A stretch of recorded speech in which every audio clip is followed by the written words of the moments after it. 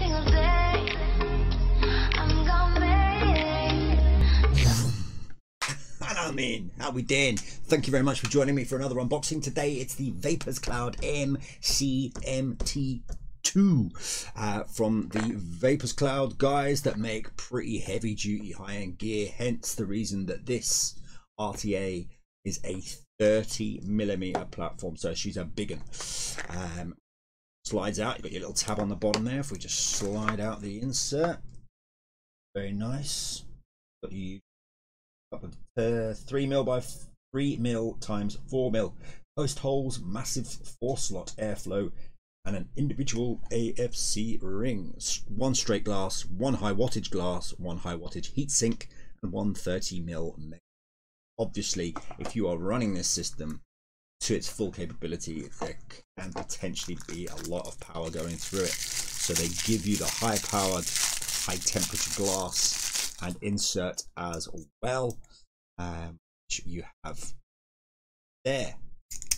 So that comes in the box. Alternatively, slightly wider one as an extension so you could hold more juice, but there she is, and sheer beauty. Say this is a 30mm to give you some sort of perspective. Let's take RevTech. Now the RevTech just about holds a 30mm tank, which is quite nice, so this should be a good looking. Yes, look at that. Look at that. Is that friggin' business?